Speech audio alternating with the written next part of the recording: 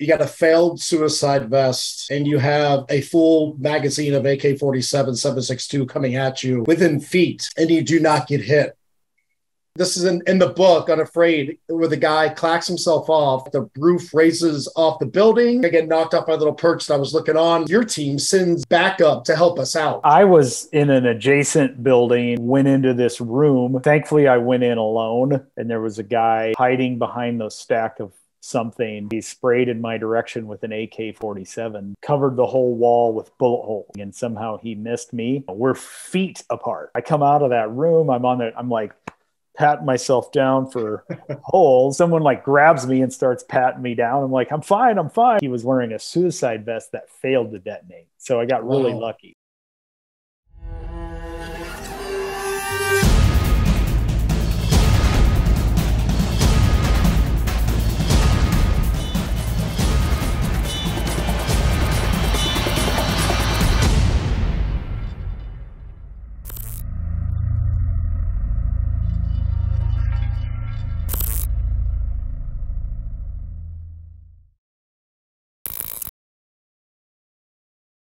How you guys doing? Welcome to another Unafraid podcast. We're super excited to bring you this episode with a really good friend for both Keith and myself. His name is Eric Frohardt, and he is just, I've operated with him on the battlefield. I've done leadership seminars with him, team building things, workouts with him. Like, the guy is about as awesome as they come. He's an example. He's a mentor. He's a really good dude. So if I would vouch for anybody, this would be one of the guys right here for sure. So I'm going to read off a little bit of his bio right here because there's just too much for me to memorize. But he's a former Navy SEAL, medically retired at 12 years, which we will get into. He was at SEAL Team 5 and then again in our Tier 1 unit, which is where I met him. And we're going to go over a specific op that I talk about here in Unafraid back in 2008.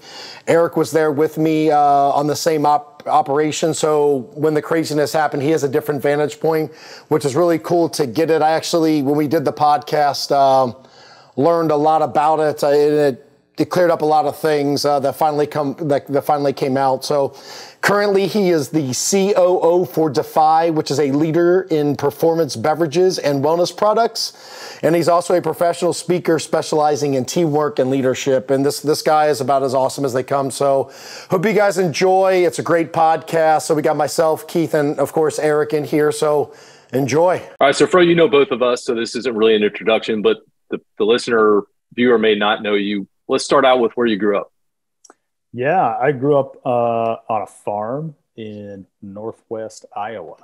And I don't know how deep you want me to go. I was I played high school football and really loved it. I went to college for 1 year, a junior college, to go chase my dream of being like a major college football player. I have my dad and my uncles and my younger brothers are bigger. So I kind of thought I was just slow on the growth spurt. So I was going to go to college, JUCO for a year, hit my growth spurt, and then go play Division I football. Clearly that did not happen. So what position were you playing, Pro? I was an inside linebacker. So you could just imagine I was cannon fodder. So I was really decent in high school, and then I, kind of found out it was big fish, small pond. I went to a junior college that had mostly kids from other states. And I mean, we had kids, this is a little junior college called Nyack in North Iowa area community college. And there were kids from Texas, Florida, Tennessee. There were kids who would go on to play for Ohio State, Nebraska, Ames, the Iowa Hawkeyes. So the Iowa junior college program is a big Division I feeder. And I didn't really know that. It was kind of like a lot of kids there to get their grades up who were super talented. And, I was kind of frustrated by that because I wasn't big enough or fast enough to play at that level. And then, one night I think the football season was over. We were having a few beers in a dorm room, and some movie about the SEAL teams was on. And I was just kind of like, couple couple of natural lights into it, and I stood up and I like declared, I'm over all this. I'm going to join the Navy and become a SEAL. And there was a girl in that dorm room, a girlfriend of one of my friends at the time, and she was like, in a very stuck up way, she's like, there's no way you could ever do it. You're not big enough, strong enough, tough enough, or whatever. So I actually enlisted in the Navy the next day. So wow, I love you showed her. That's awesome. on a bet, I couldn't do it. So, that bet ended up costing me 12 years plus, so whatever. But you got to the tip of the spear. Which is awesome. That's hilarious. And for those of you that don't know where Iowa is, it's a state in the United States in the middle of the country. It's in there. It is there. It is definitely in the middle. I was with good people, great Midwestern folks. Yeah. And we'll probably get into it now. Now I live in Nebraska. Same kind of people here. Awesome people. But yeah, I was that guy in my buds class when they said, all right, who's never been in the ocean before? And I was dumb enough to raise my hand because really the first time I saw the ocean was SEAL training. So welcome. Wow. Yeah. Wow. I thought they were going to like take me out to the water and like give me a familiarization with, currents and such. And they just took me out there and surf tortured me until I shivered or stopped shivering. So that's a good way to get familiar, though. You got like, okay, familiar. So this sucks. Yeah. Yeah, we got caught up quickly. That's funny. So your joining the military was all pretty much because of this girl saying something. I mean, I'm sure there's other things, but that's kind of the tipping point. That was like, that was the tipping point. Like a lot of it had to, I had a chip on my shoulder. I wanted to go do something different. Something hard. I don't know. It was kind of a perfect, it was just a perfect storm of frustration with football, not sure what I wanted to study in college, just having uncertainty around what I was going to, do for a living. And I was very impressionable, when I was a younger kid growing up in the 80s, any action movie that I watched changed my career path. So same. I feel you. And at that moment, I had watched a SEAL movie many years before that. The Charlie Sheen movie came out when I was like in junior high, and I kind of thought it was cool, but I put it on hold. And then because I wanted to chase this football thing, and right, the football thing ended up being like one of those unanswered prayers that I was just very grateful did not get, I didn't get my wish. And, and then for whatever reason, the SEAL thing popped back up on my radar, and it just something in that moment clicked. And, and then I started actually, instead of doing, for football training, you're doing power cleans and bench press. I had to wake up in the middle of the night and eat twice to try and keep weight on. And I certainly was not a fast twitch kind of guy, right? Jumping and sprinting. But the moment I, switched my training to, some strength training, some body weight training, and then just like endurance, like I was like, oh, I'm really good at this, right? Like I was one of the, we had two people in my buds class who like never failed a run, a swim, a no course, or anything. And I, was one of those. So, but I never won any of them, but I was just kind of decent at all of them. So it was a switch for me from going to fast twitch football to, endurance. Being a football player, did you come in with any injuries that kind of lingered? No, I was pretty lucky to, get out of football unscathed. And oddly, when I stopped like heavy bench pressing and that sort of thing, my shoulders started to actually feel good. Right. Because I noticed like, my shoulders were always hurting, or, my back would hurt a little from, heavy squats and whatever. So, I mean, I came in when I kind of cut down to, 180, and I was doing the endurance training. I came in I came in pretty injury free. All that stuff that you kind of grew up, because how old are you right now?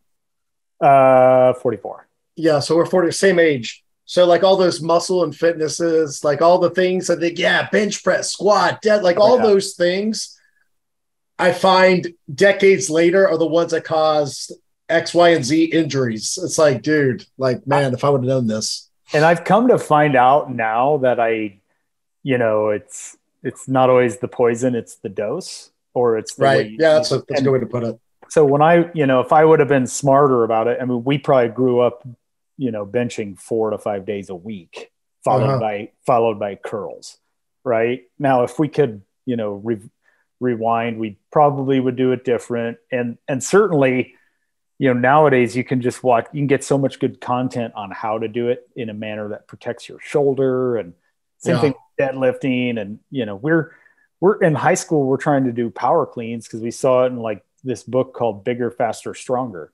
Right. And we're trying to learn how to do power cleans from a book that's describing steps 1 through 15 or whatever. And that's just, I know now that's not the way to do it. Right. Yeah, that's true.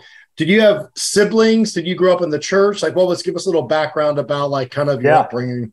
Yeah, no, I grew up, I have 2 brothers and a sister. I'm the oldest. Obviously grew up working on the farm, playing football, doing all the Midwestern stuff. And grew up going to church, always Sunday church, and then some sort of a youth group. And that was usually on like Thursday night or something like that. So pretty much wasn't like really an option. It was always. Right. Is your parents married the whole time until you, I mean, still? Yep. Still married. Gotcha. Still up there in Iowa. So that's awesome. That's rare, which is so sad to say. It's rare, but that's awesome. Any crazy small town Midwestern Fast Times at Ridgemont High stories you can share? I mean, we would. It's pretty pretty innocent kind of place, really. I mean, you kind of get bored, and what do? You drive around on a gravel road or whatever. There were times we had parties at a farm during the county fair or something like that. But it was, whoever had some beer or whatever, pretty tame by, today's standards, some of the stuff you read. So, but yeah, we did have, there were times people would take tractors to prom. There were times, we had parties at this or a party out on a gravel road or whatever, kind of like that, but nothing epic.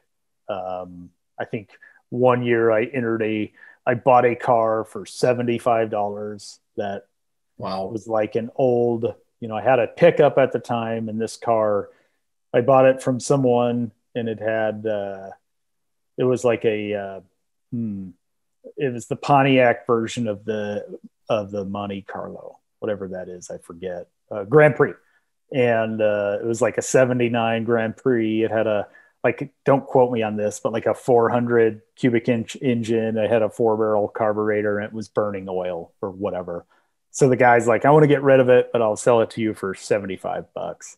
And I bought it, and I busted the windows out of it and put some chicken wire on it and entered it in a figure 8 race. And that's awesome. So in a figure 8 race, you're like guaranteed to get T-boned in the middle. And I totaled it, and then I had to try and drive it back to the farm, and the tires were broken. It was kind of wobbly.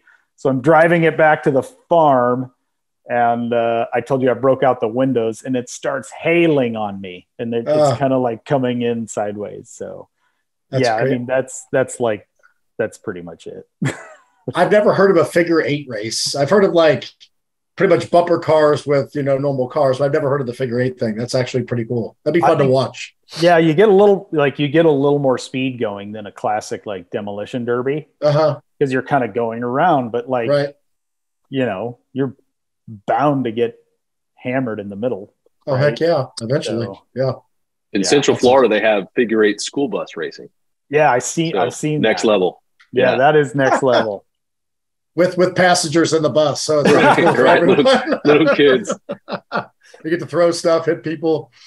All right, so you go through buds, and then what take us a little bit of kind of the military career up to the pinnacle where you and I met. So you went to West Coast, I think, right? Yeah, I made it through buds, and then you go to jump school at the time, right? Army jump school. Did that. Took a little leave. Showed up at SEAL Team 5. Then had to go through. It was called STT, SEAL Tactical Training. And then I did a 2 pump. Is that where you were at the team, right, for the 6 months? Is that what? Okay, got you.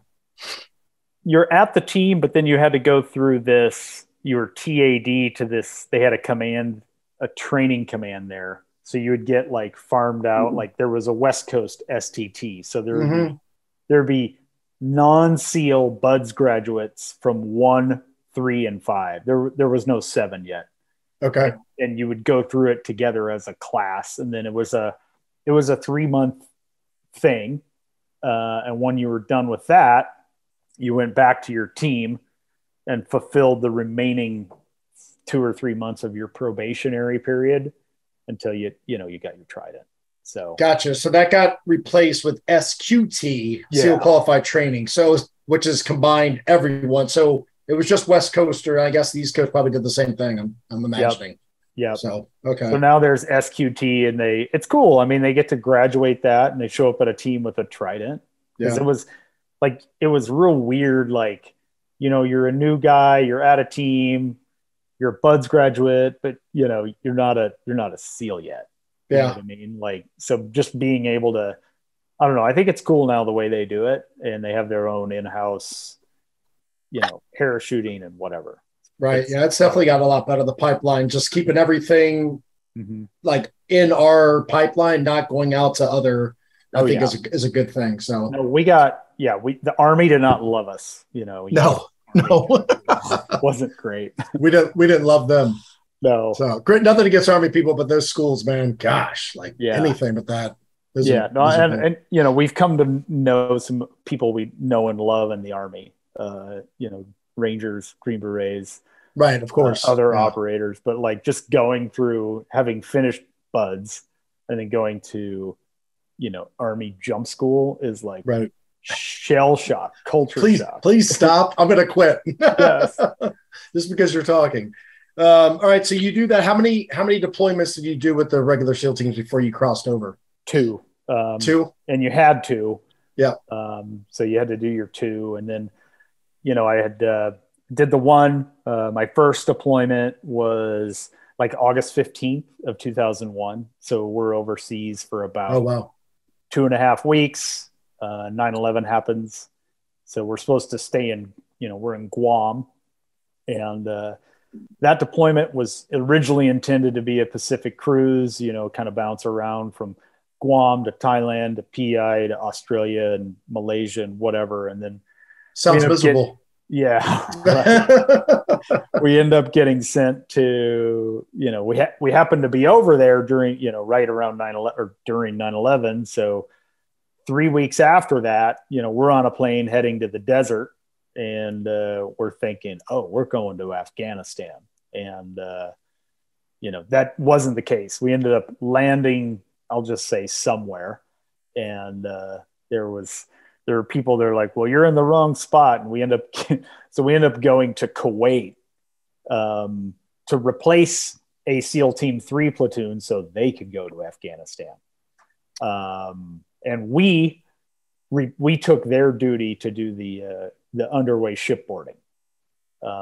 So it ended up working out, because at one point we end up coming, at the command, they're like, well, who here has ever done non-compliant real world underway shipboarding? And I was like, me, I got to do that. So, and I think we ended up on that deployment. They say we're, looking for Al-Qaeda and such fleeing Afghanistan, but it's not like a lot of them are jumping on boats in Iran and trying to come out of the Arabian Gulf. But we chased down some tankers, embargoed oil, looking for terrorists and stuff that were fleeing. But we ended up doing like 15 or 20 boardings. So some of which I got to be the lead climber for, on like a 20 plus foot underway. That's awesome. Hook and climb in the middle of the, Gulf, in the middle of the dark. So it was, that's good experience right there. Like, that's for a new guy. That's heck yeah. That was great. That's like unheard of, actually.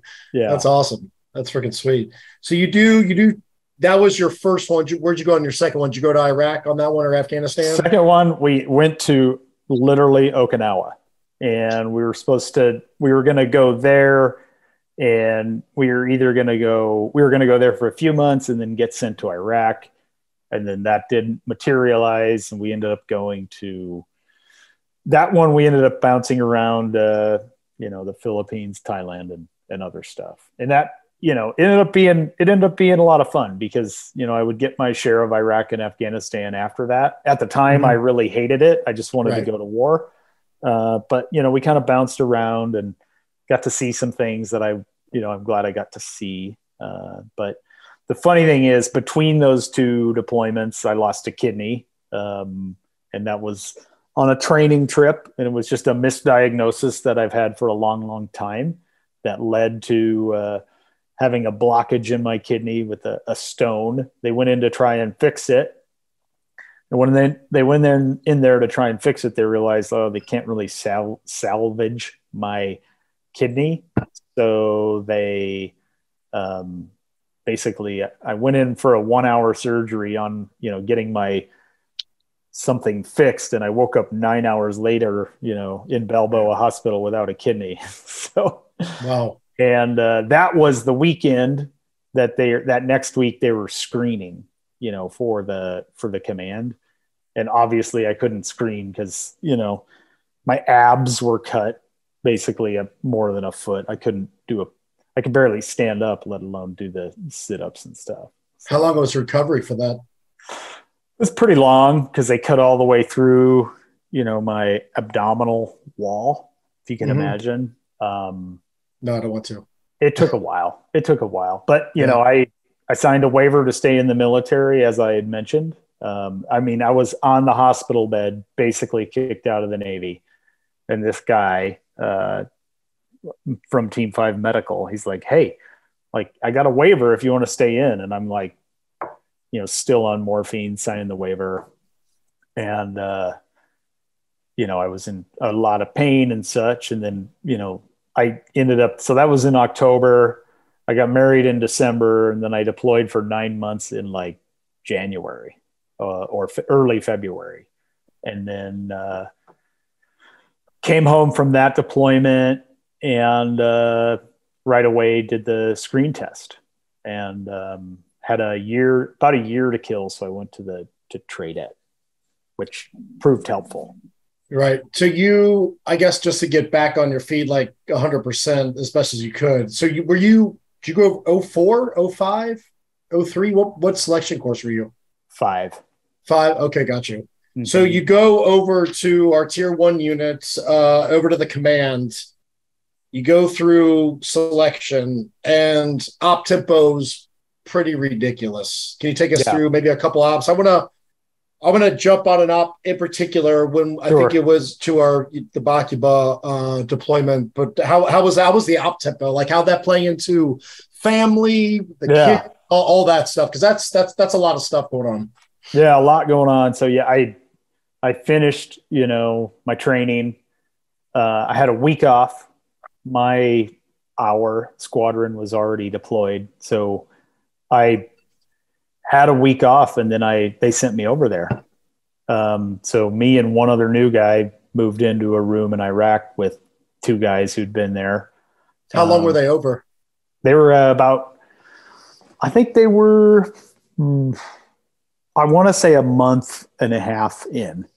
So we came for the last month and a half, which was great to get that experience. But it was also we hadn't done a workup with them.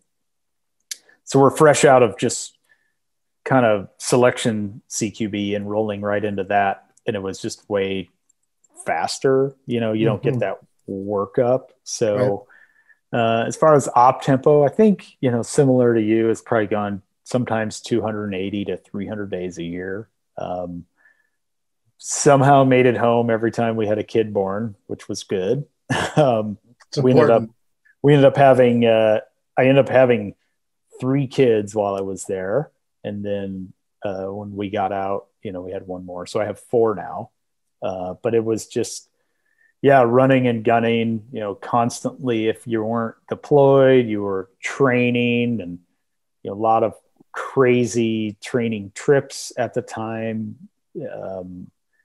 I have said before, I got to go do some really epic climbing adventures and some other stuff like that. But it's a lot of fun, but it's hard on the body, hard on the family. I don't know if there's a way around it, but we get a lot of questions because I kind of, especially with the book, I vomited a lot of stuff and pretty much said I was not there for my family. I put the team and my boys first, but you have a good marriage. I've been with you a long time, and it's been like that. So a common question is like, how do you balance that? What is the way? And I would have to defer to you because you actually did it. I failed on that. I kind of look back in hindsight, like, man, I should have done this, this, and this. Right. But you did that. Which I applaud you for. What was like the key? Like, what'd you guys do? You and your wife?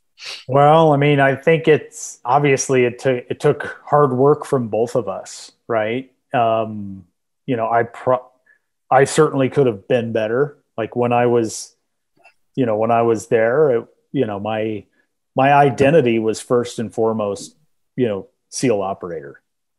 Then after that, husband. Then after that, father. But that was my priority. And maybe it needed to be so that, when you went overseas, you came home alive, right? So, but she was really cool through it all. So maybe she was just really cool. But I don't know the best advice other than, I would say I definitely wasn't always like, I would go on a lot of trips, but if there was a trip where, someone couldn't go and whatever, I wasn't going to always, once I had done a couple of deployments, I was no longer going to go on unnecessary trips. I'm going to try to be home. And when I'm home, and, I would do my best. I'd show up at work early, get my workout done, but I wasn't going to obviously there were exceptions, but usually I'm not going to hang around in the team room at night drinking and doing all that. Now, I mean, obviously there were times that we did that together. Right. Yeah. Just trying to balance it and be in rhythm and whatever. But I think also what really probably helped us the most was that my wife had some really good friends. So there were times when, I would come home and, and she's like, "Oh, you're back." But I was having so much fun. And also they all went through it at the same time, doing the same thing. So she had this very close group of friends, some military, some not, but we were all like literally within weeks or months those women were having babies at the same time. So they're constantly doing going to the Barnes and Noble or the My Gym or whatever it was. So they were, they could keep themselves busy while, I was overseas. Yeah. That community helps, man, big time. Cause if you don't have that, learning now, it'll destroy you. I mean, it's a killer. Yeah. Bro, I got a question. Go for it. Given that you were, let's say, more engaged with the family than Eddie, thanks. Did you ever feel? That was rough. Thanks, bud. Did you ever feel any pushback or anything from other team guys like, "Oh, you're not putting in enough time," or was that not an issue? No, I not really, because I would put in more than was needed. Like I was, no one would ever question if I was ready for a trip or, a good enough shot or a good enough operator or whatever. I was always I would train hard on my own. I would, I'd check my gun out and constantly be, shooting on my own. And, my gear was always squared away.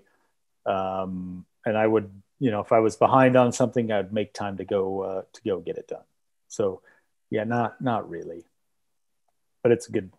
Sometimes there were guys who, they'd show up at the last minute and they had a long weekend and, their bag wasn't packed or something like that. I definitely didn't fall into that bucket. When did you guys meet? I was in Green Team, I think a year or two after. So I can't remember when I got to the command. I think it was like 05 or 06. Would you say, when was your selection? 05. Okay, so I was 06. I came in at 06, so a year after. Yep. So my first one is when part of us went out west to work with 2 Troop. And I think that was an outstation for our troop, because we were in the same troop the whole time, I believe. Yep. So that was the first one. And then the second one was, that wasn't the Bakuba one, was it? No. It was like, I can't even put them all together, but that's when we met.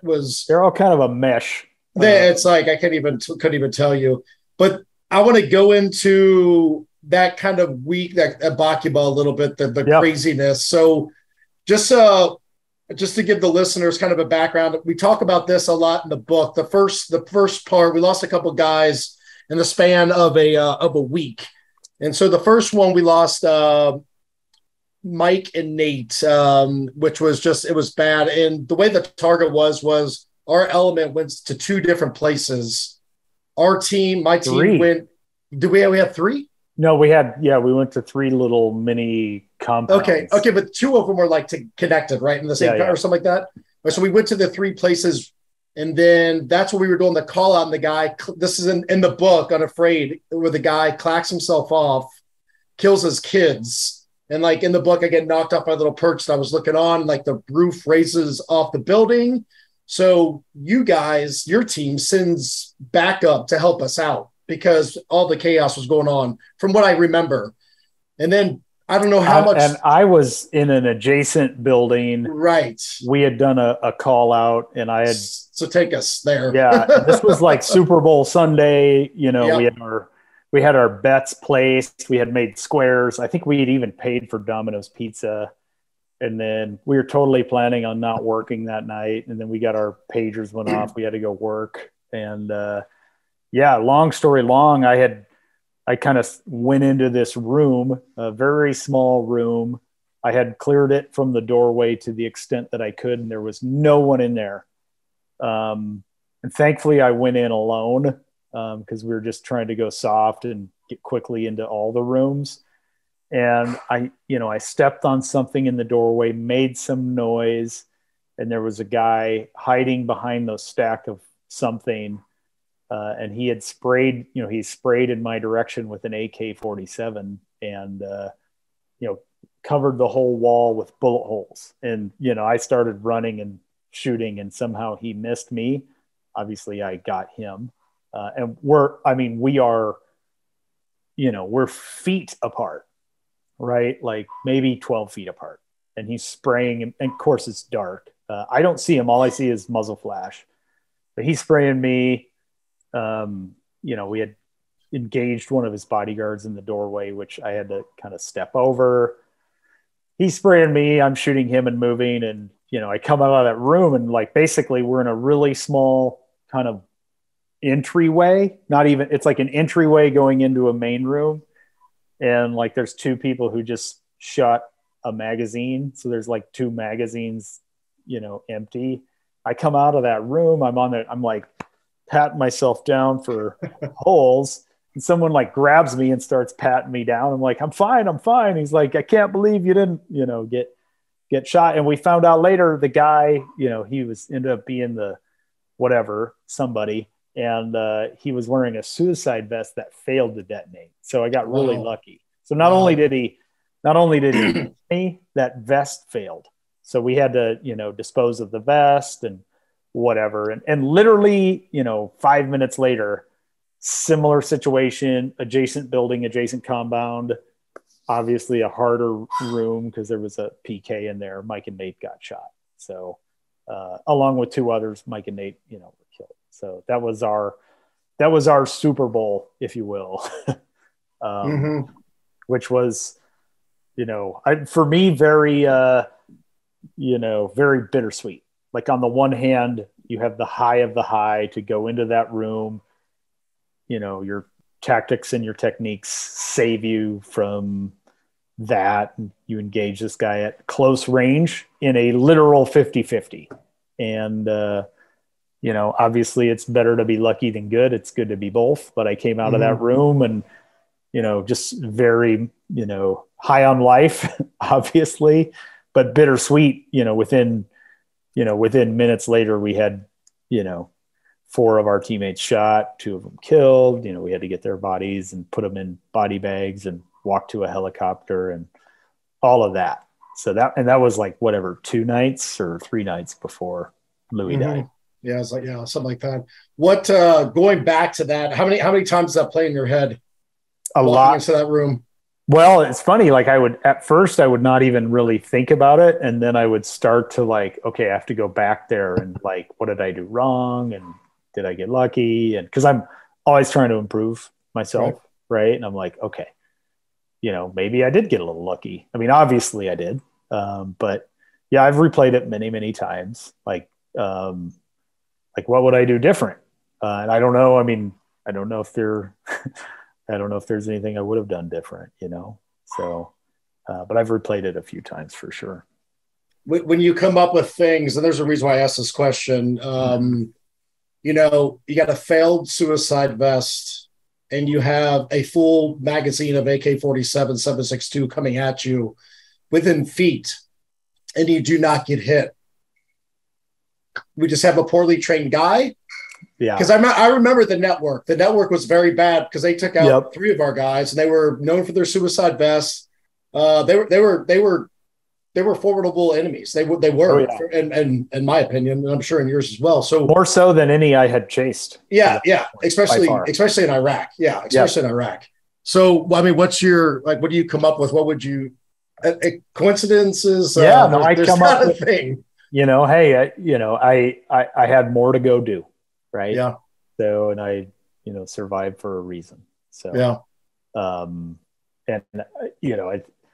probably days later that was reinforced. My whole team was sent home. Our EOD guy was killed and my whole team was injured enough to be sent home. And I was the only one left. And that's only like, whatever, 2 or 3 days after that, 2 or 3 nights after that. Yeah. So then, and at that point, people are like rubbing my camis for good luck because they're, it was just, whatever. That was the talk of the camp, the spread around your body pretty much. Yeah. Which is crazy. So like you just kind of went into, so a couple nights later, we go on another op. And again, I talk about this in Unafraid a lot because this made a huge impact on my life, like tremendously. This is probably the craziest deployment with losing so many guys so close to me, to both of us. So we go to, I asked Louis to go because I'm taking over our team leaders because he was sick that night. So I was kind of filling him in. And then I asked Louis to go up to the pillar. There's that big stanchion in front of the door. And I moved up with him because it was just a gaggle. Yep. You guys were stacked, and I'll have you do your side. You guys were stacked as I'm looking at the front of the building to the right side, and Louis on this big pillar. And I move up to him because there's just tons of men around. There's women and children. It's just chaos. Like it's just nothing's getting done. We're trying to get people back so we can clear it up. So you guys, as being the initial assault team, can make entry or do whatever you got to do. And for some reason, I heard this voice like, "Get away!" Like, and I've never done that. Fro, you know me, man. I've got that terrified of missing stuff syndrome. Like I got to be there, the first guy, right? It just something told me to leave, and I asked him if he's okay, and I left. Yeah. And as soon as I wrap the wall, the building explodes. So can you take us like your angle on that side, because this is good stuff. Like this is giving me clarity of that night. Just Yeah, we had gone up to the initial breach after whatever. Obviously we needed an EOD guy who normally was with y'all. So I knew he was up there near us, and I would have been, as a point man for that team. So I usually be the first one to the doorway, first one in the door, the door's already open, right? For whatever reason, I peeled off because I had heard some noise in there was a window, like a big window right in front of, a couple feet in front of the main door. So when I peeled off and I pied into that window with my gun, I saw like at least one, maybe two people that had guns pointed at the main door. So I was looking through the window. There was no glass there. It was just like a curtain. And I saw them basically guns pointed at the entry, getting ready to shoot whoever came in. So, but they didn't see me, looking through that window. So I engaged them. And then I remember somebody, okay, now there's shots fired. Presumably there's bad guys in there, obviously, because we had identified weapons. And then someone went to throw a grenade into the doorway. And right when that went in, it was like, I was used to a certain delay from a grenade, but the explosion was immediate. And I was still by the window, and that ended up saving me because I caught all that overpressure and it blew me. I just remember flying through the air with my hands and feet kind of like this. Mm-hmm. And I remember thinking, like, for a moment, I was like, what kind of grenade was that? Like, I thought the guy who threw the grenade threw some kind of like wazoo new grenade, Travis. And I was like, what kind of grenade was that? Because it, like, the whole building blew up. I mean, we found out later, obviously the building was rigged to explode. And so I got thrown, almost 30 feet across this compound. I bounced off a wall. I kind of came to, and, I couldn't, for a few minutes, I could barely stand up. And I would stand up and I'd get nauseous. So, my bell was really rung. But, that whole initial assault team was crushed, obviously with any, all the way from Louis, being killed and crushed by that carport to, our dog handler had double compound femur fractures. One guy crushed his arm, one guy crushed his hand. Everyone there who was around that was basically killed or sent home. And at the time, I think he knew I was a Christian, but I wasn't this is Louis? Yeah. Okay. And I don't know if he was or not, but he was asking me questions about well, what do you believe and why do you believe it? And And this is the one thing that haunts me. Like, I don't have a lot of regrets, but definitely do in this case. Cause I wasn't comfortable sharing it, sharing my faith with him. And I never really was. And I, obviously he died 2 nights later. Right. And I don't know what, if he had faith or not. We didn't talk about it. I got the sense that he was questioning it and he wanted to, know more. And I wasn't, capable to articulate it. And then, later I had heard someone say, and I wish I could attribute this quote because it stuck with me, but he had said, here I am willing to run into a building full of terrorists for the flag on my shoulder, but I'm unwilling to share the story of the cross with a friend. And I'm like, that was like, ugh, and especially in hindsight, that, Louis would die the next night. So wow, that's some made heavy me stuff. Wow. It was like, oh man, just makes you want to, yeah. Did that make you open up more about your faith? Yeah. Not right away. It took me a little while to process it, but yes, definitely more. After. Why were you afraid to talk about your faith? I ask because that's very common in the world. Yeah. And we're in the teens and we're supposed to be wild guys partying, having fun and, all that. I don't know. It's just, and maybe it's, now that I'm older and I'm more mature and you get older, you're more confident in things. Yeah. But yeah, it was obvious to most people, I would talk about oh yeah, we went to church on Sunday or whatever, but I wasn't at that point, super confident in it. You know what I mean? Gotcha. So when I talk to, I'll talk to kids now about it. Hey, don't be afraid to share it. because you never know. Gotcha. Yeah, that's true, man. That person might get blown up. It's great. That is heavy. Yeah. That night produced some heavy stuff that people thought about for years later. Yeah. So yeah, man, it's freaking nuts, dude. Right. So, most of them being sent home. So, anyway, that's my vague recollection. and again, with the caveat that I did have to get a CAT scan that night for the brain injury. So. Oh, I'm sure, which I'm sure you have a few of them. Yeah. That wasn't the first. Mm-hmm. So what were the injuries you took away from that op? The injuries I got on that op were very minimal. Like I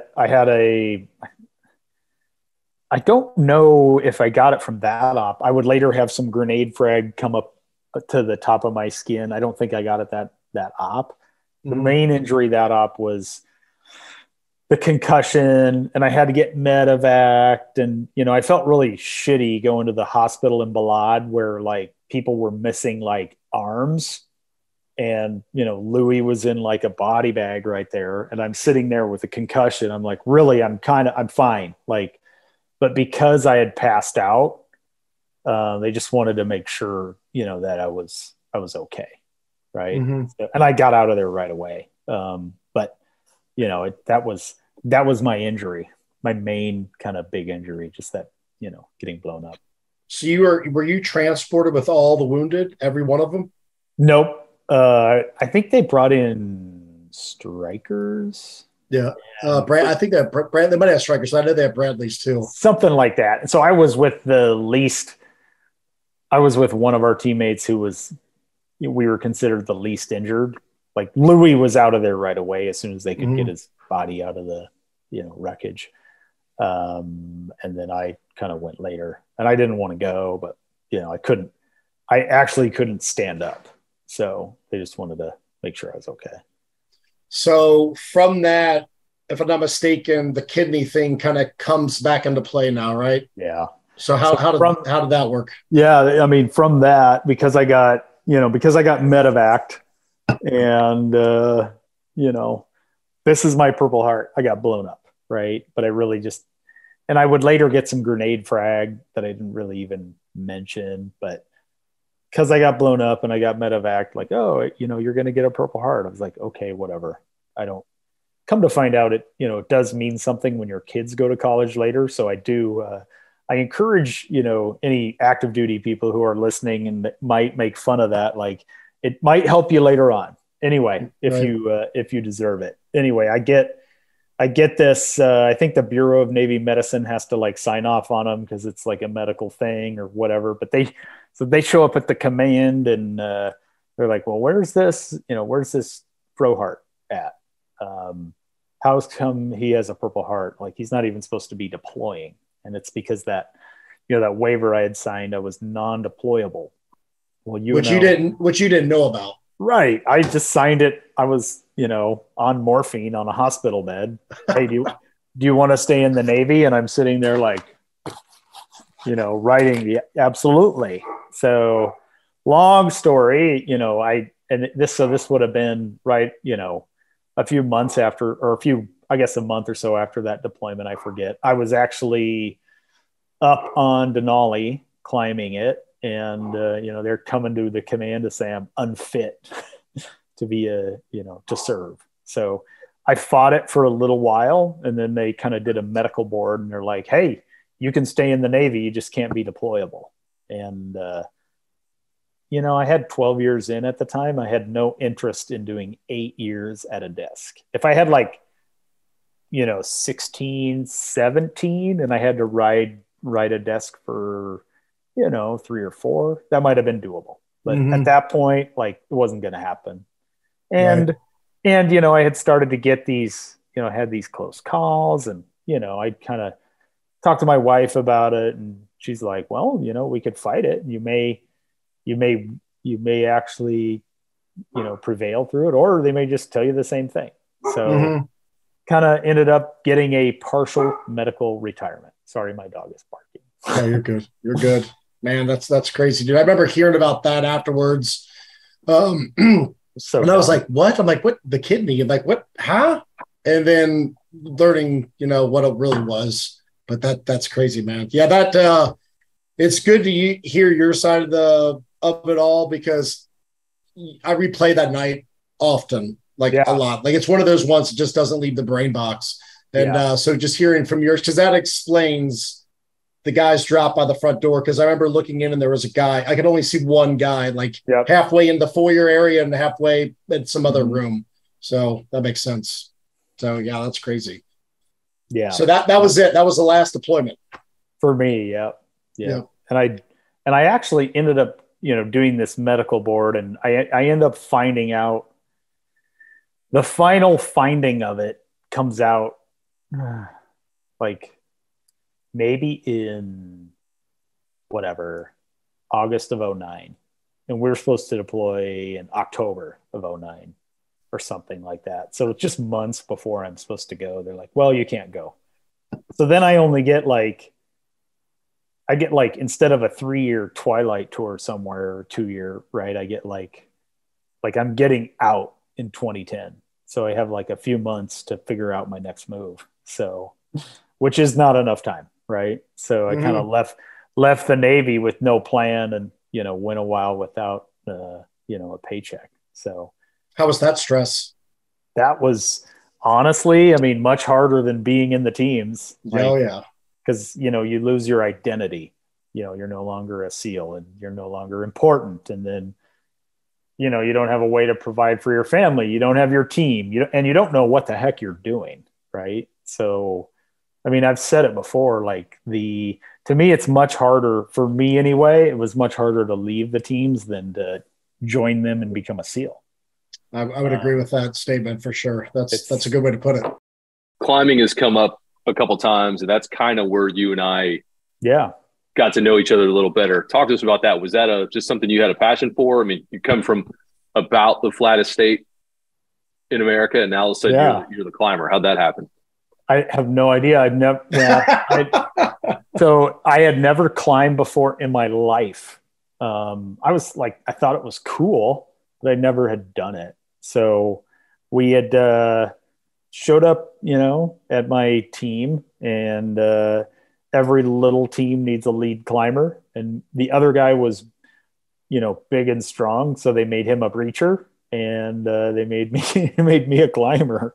And then I did like a 4-day rock climbing trip to Las Vegas, Red Rocks, after my first deployment, and then another 4-day rock climbing trip somewhere else. So now I'm sitting on 8 days of rock climbing, and I, did some multi-pitch stuff, and, steep learning curve, but still whoa, this is, it was fun, but, not too crazy. And literally right after that, we went to climb El Cap. So it went from here to here to here to over, the ninth, I think it was the 9th time in my life that I put a sit harness on was the first day on El Cap. And that was a training climb, a practice thing. And we ended up, we get 2 practice days there. We had a guide, but we had, 3-man teams. We took turns leading pitches, cleaning pitches, and hauling gear and such. It's a very complicated process, but it took us, we summited right before sunset on the 3rd day. So you spent 2 nights sleeping on the edge and 1 night on the top. And it was scarier than jumping out of a plane, I will say. So the edge is like a bed on the side, right? Yeah, portal edge. Dude, no. With a sit harness on and a coffee. This is before really good instant coffee. So I had a Nalgene coffee press that I'm trying to make coffee on the side of this thing. And we did that. So we kind of checked the box on the big wall, and then we started doing some mountaineering trips. So we did Denali in would have been 2008, right after Bakaba, and then Aconcagua in 2009. And that's kind of too, Keith, where I noticed how well kettlebell training prepared you for mountains, because it really you got strong, you hit your strength, your cardio, and all these things, and you didn't actually put on a lot of mass. And Matt, there's nothing wrong with getting big and strong, but like at altitude and in mountains, it's extra weight you're carrying uphill. So, that was, you and I knew each other, but I'm a big hunter. Yep. And I had some mountain trips coming up, and I had always struggled. I was living in Florida, basically at sea level. How do you prepare for 10,000, 12,000 feet? And you had prepared in Virginia Beach, similar altitude for these big climbs. So I tapped your brain, and the advice you gave was, and I've written about it, I mean, it was so simple that I'm like, this can't possibly work. Right. And it's too simple. That's right. If I'm not dry heaving, it can't be good. But got there and was really well prepared. The kettlebells were huge, but I think the rucking was also a huge component of that. Because there's no substitute for that, spending that time under that weight. Yeah, the weight on your shoulders. Another thing like I've done is just walking with a tire, which kind of simulates that uphill kind of walk. So, but yeah, no, can't substitute the weight on your back. And that just heavy swings or whatever ballistic movement really it almost simulates walking uphill. Not to get too much into a fitness podcast here, but yeah, it does work. Speaking of that, you've spent some time around two big kind of names in the fitness world, Mark Twight and Pavel. Let's start with Mark, because I think that came first. What was that? How did you guys get to know each other, and how did his methodologies train the way that you look at things? Yeah, it was so cool. Like I got to meet Mark. I forget the year when he first came there. Would have been probably 2006, probably. And I had already done a couple of years of just kettlebell training. It was, he was coming with some new stuff and kind of like a more intense version of CrossFit at the time. And it was really cool. And I think it was not long after, him and his crew had, mostly him, but they had lived in a warehouse and trained the cast of the 300. So he was definitely a big name in strength and conditioning and fitness at the time. And, a lot of what he said really resonated, without going too specific into the details, but I really liked, the strength on, or the emphasis on strength to weight and power to weight ratio. Cause I always wanted to get stronger without getting too much bigger. Right. And that was probably born out of his experience in the mountains and whatever. And he had this, I think the saying was, you can make the engine bigger, but you still have to carry the engine. And I just thought that was very interesting. So did some strength and conditioning and fitnessing, if you will, with him. And I would actually later bring him to the command for another training trip. But then I actually got an opportunity to climb Denali with him. And he had, been a kind of definitely a staple on that mountain and a legendary kind of climber on that mountain. So he was our guide on that mountain. Isn't he the fastest to climb it? I think he is or was. Those records get broken so regularly now. Right. But yeah, he definitely was I think at the time he held a record because he did it all instead of carrying all this weight for multiple stops. I think he did it in a continuous 72-hour push, right? So he could carry less weight because he didn't stop and sleep or something ridiculous like that. And I was like, that's insane. And then, wow. I'm pretty sure it got broken, but it was a big deal at the time. And he climbed some really difficult stuff and, had some interesting stuff to say around fitness and whatever. So that was really cool. And then he didn't guide us on Aconcagua, but his kind of group did. Right. So couple of his close friends did. So we worked with either him or his group on those mountaineering trips. And then Pavel I'd met through, really close friend of mine named John Foz, who died in extortion. And he actually grew up in Minneapolis training with Pavel. So Pavel Foz did? Yeah. Oh, I didn't know that. Wow. Yeah. So Pavel came to the command to teach us how to do kettlebell training, and I had been doing it for a while. So shortly after that, like I took leave and went up to Minnesota and got my certificate, which was cool. And then I just kind of got into it. I just liked how you could do your strength and your cardio, relatively not taking up much space in your home gym. And, Eddie, you'd appreciate this. So it would have been my 2006 summer deployment. And I went, so we would have been in Iraq. And I did for 90 days, all I did was a program called Rite of Passage, which was from one of his books, right? And all it is 3 days a week. You do like kettlebell swings and clean and presses. And so before that deployment, I tested myself on one of the, like, I kind of put myself through this ringer, right? I did a deadlift, pull-ups, weight, like a body weight bench press test. And then I went out and ran a 5K. Right. And then on that deployment, all I did was those two exercises, swings and like these clean and presses with a kettlebell. And I came back and my bench press maintained, my deadlift went up, my run time maintained with no real running. And my pull-ups like skyrocketed. Wow. And all of a sudden I could do like muscle ups, and I could never do those before. So I found it to be like, okay, wait a second. So again, I already had the capacity to do those things. So I'm not saying swings and clean and presses are going to teach you how to bench and deadlift, but if you already have those abilities, and for a few months, all you do is a clean and press and a kettlebell swing, they're not going to go down. Right. In fact, some of them might go up. So I found, I was like, that's like, to me, like very efficient use of your time, right? Like to do 2 exercises and everything to kind of stay close to maintain. Anyway, that's minimal gear. So, with absolute minimal gear. Yeah. Yeah. You can throw it in the trunk of your car. Yep.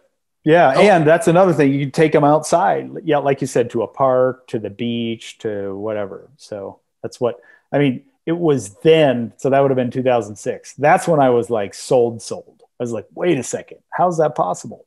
Anyway.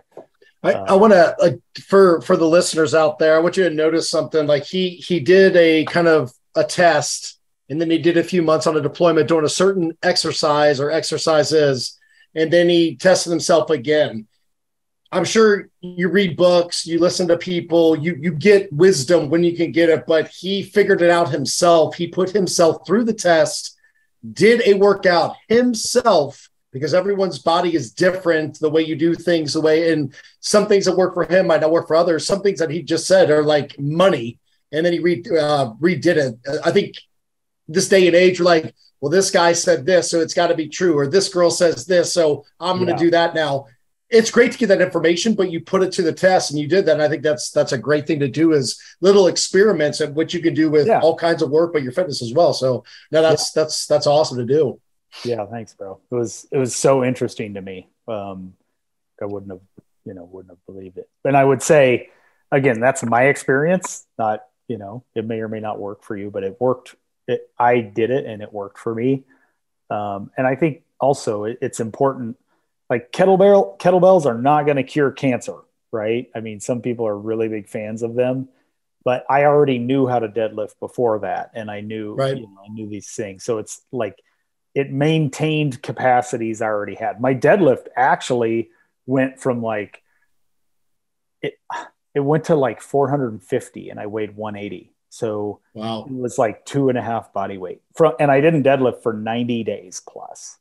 That's crazy, man. There's just so much volume of swings. And I also lost weight.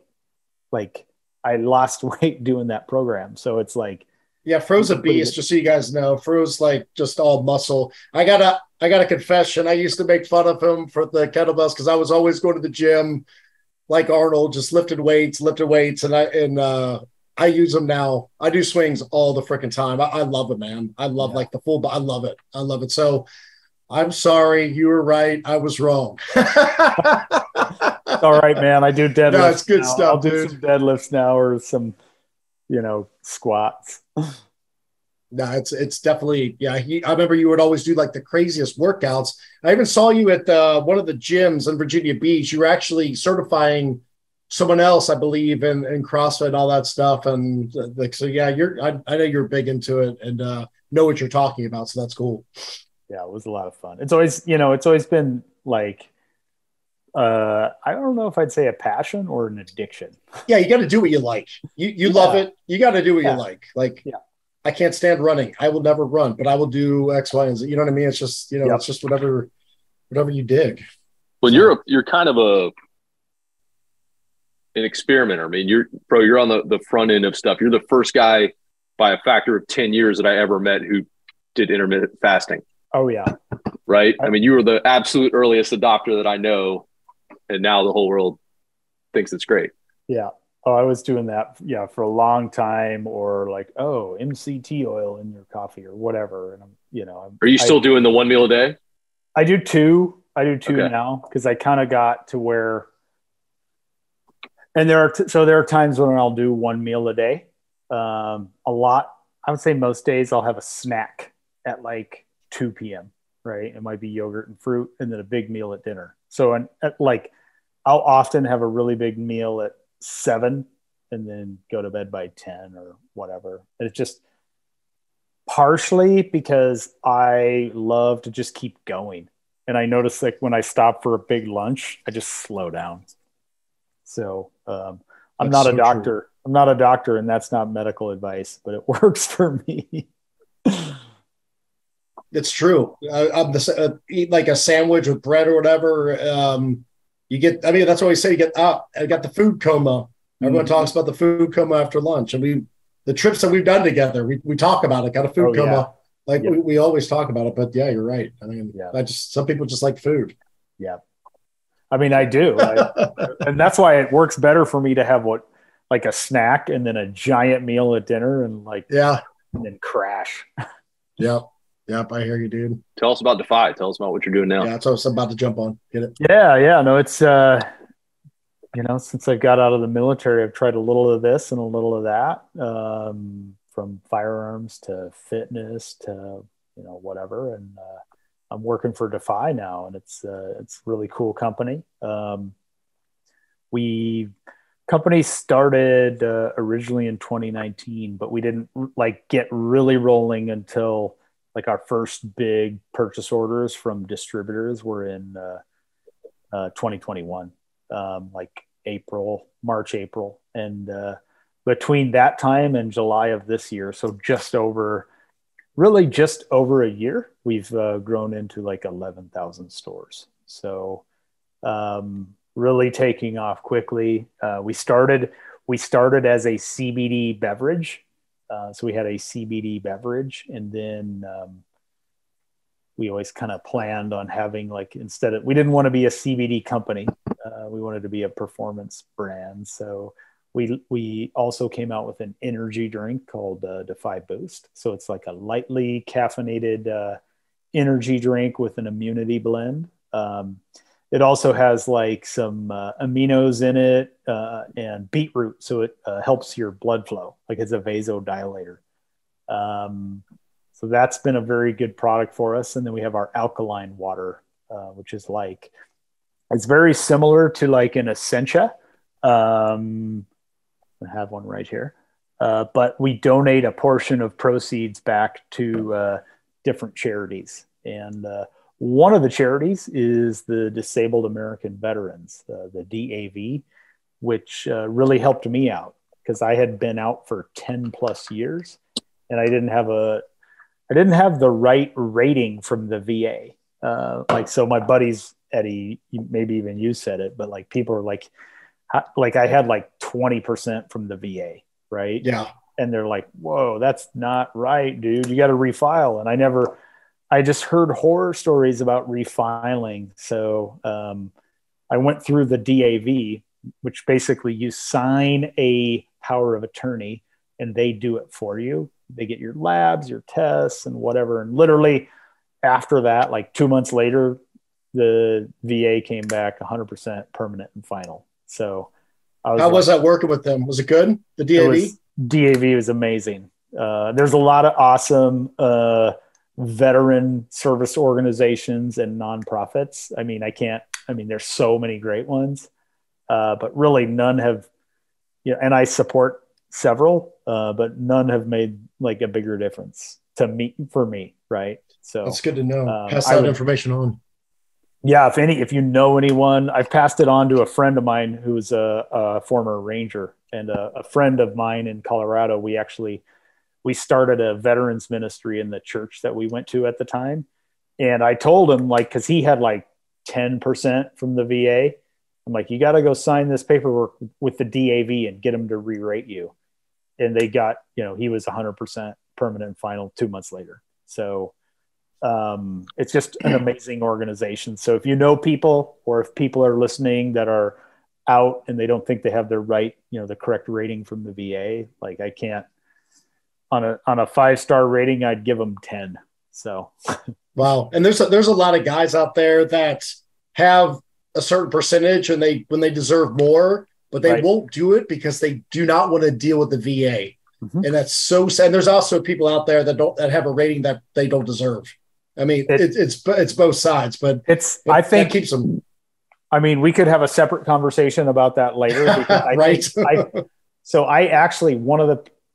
I had somebody who worked for me when I ran the gun range in Denver, and he was 100%, and he never, he just had PTSD because he was on a base in Iraq and it got shelled once. And, anyway, I think it's kind of a weird, it's something I've thought about a lot lately, because there's veterans and they deserve more, they need more, and they need our support. But then I think there's also like a side of, maybe it's some of them, there's so much entitlement. And I think it's the entitlement that has led to the lack of, accountability and mental health and all these things. For the first time ever, I think it was like last year or the year before, I heard this from my friend who is like a director or something at Team Red, White, and Blue, another very awesome veteran charity. First time ever, veterans are now more likely to be obese than non-veterans. No kidding. Wow. First time, right? Dang. So, I mean, obviously there's suicide, epidemic and drinking and all these other health problems. But I don't have the answer, but I know that I think it's a mixture of many things. That's crazy. That's nuts, man. But I work sad. Yeah. So I'll say it for DEFY. It's been awesome. I love being, back in, on a small team, rapid growth company, learning new things, doing new things. My job there is COO, so I kind of handle production and fulfillment and things like that. It just, it's a lot of fun, and we're in 11,000 stores. So, that's good stuff. Website and find out where to buy it. I saw your product at my local grocery store. I sent you a picture. Yeah. I was like, oh my God, Fro, check, look what I got. You're like, I know. Yeah, it's good stuff. It's awesome. Thanks, bro. So awesome, dude. What's it like being on a team with, I'm assuming, all civilians other than you? It's great. I think, and I have a good, it's funny. I've been out 12 years. So I was in 12 years and I was out 12 years. And really it was, it was hard at first, like, especially leaving the command. And then like when I got the first like job at the gun range that I co-founded, and, I had people at various levels of motivation there. Right. So I had some, go-getters, that were like manager types. And then I had, $10 or $15 an hour, like cash register people. And it took me a while to like, hey, I gotta tone down my expectation here for this person doing that job. because he didn't go through buds or our selection, and it's a different thing, right? So really like had to change my expectation with that. And then I've had, I worked at Strong First, and it was the same thing. Had some people that were more motivated than others. And then obviously the NRA was a whole different animal. But now that I'm back, I'm back back in the private sector in a for-profit company that's, young and everyone's hungry and we're growing. So it's great because we have a lot of go-getters and just people who want to be there. That's important. That's important. Yep. That is hugely important. Fro just named off like 4 more things that he's been involved with. Like we would need a podcast, probably 4 days to like hit everything that you've done, since you've been out of the military. But one thing that I like to get towards like the end or whatever, like with all that you've talked about and the things that you've done that we haven't talked about, mindset is key to everything. You know that from, you mentioned it earlier, like buds and your mindset of doing this, doing that. If you could give the listeners like Eric Frohardt, like what is the mindset thing that you need to have, or you could like, hey, I would think about this, or I guess lessons learned, like what would you say to the audience? Oh, yeah. I know. Let me think here. I mean, how much time do I got? No. I would say, like there's a lot of things I've learned. I think you gotta, no matter what you do, right? You gotta expect problems, right? So it doesn't matter if you're at a fitness company, a firearms business, or a beverage place. You have to expect problems, and you have to look at those as opportunities, right? There's going to be, and I think nowadays there's a small problem or even a medium-sized problem, and people just like go and look for something easier, and they're hoping it'll be easy. Well, everything worth doing is going to be hard. So I think you've got to expect to have those problems and face them. You got to blame yourself when things go wrong, to an extent. Right. But I think one thing that's really helped me a lot is to kind of, and this has been I've evolved off of like everything that I used to think everything that went wrong was my fault because of, extreme ownership. And I think that's right to an extent, but I think that's also a little arrogant because at some point you realize that you're not in charge of everything. Like you can do everything right and still lose. Like that happened to Louis. Like he did everything right in that moment and he lost that night, or, he died in combat. So I think I would say, one of the mottos I try to live by now is just do your best, make sure it's your best. So, and be really honest with yourself. Like, hey, I gave it my best. Like, this is the best I can do. And now I need to release the outcome to an extent. Because there are things that are, whether it's in the, at a beverage company, it could be, market conditions, or in combat, you could do everything right and then drive over an IED, right? But if you do your best and you're honest with yourself that you gave it your all, you can release the outcome. Because some of it, God might have other plans, right? And sometimes when he does, things just work out better than I would have planned anyway. Crazy how that works, isn't it? Took me about 2 decades to figure that one out. Now that's freaking great wisdom right there for your listeners. Like what he just said, give it your all. I mean, you cannot, and it's so true. We cannot just control as much as we like to sometimes every little situation. But like you said, just do your best. And it might be so simple, but that's so true. That is wisdom. That was a great answer, man. Great answer. Thanks, brother. Keith, what do you got, man? This is a solid podcast. Yeah. Where can folks find you? Where can they learn more about DEFY? Yeah. www.drinkdefy.com. Or if you just Google it, DEFY or DEFY drinks, it'll show up. And then I usually post about it on my social media. And it's just Eric Frohardt on Instagram or Facebook or whatever. And we'll throw all links and everything onto the description of the video or wherever you're listening it, so you guys can follow Fro and then get all the information that you need to. So this is good stuff. So this is an awesome podcast. Yeah, brother. Thanks, man. Glad we did it. You gave me clarity in my heart, dude, just talking about certain things and certain ops, different perspectives, now that the dust has settled from years ago. So right. It was good. It was good, man. So good, man. Well, glad I could help. Dude, you're one of the first guys that we talked about breaking on this thing. So we're proud to have you.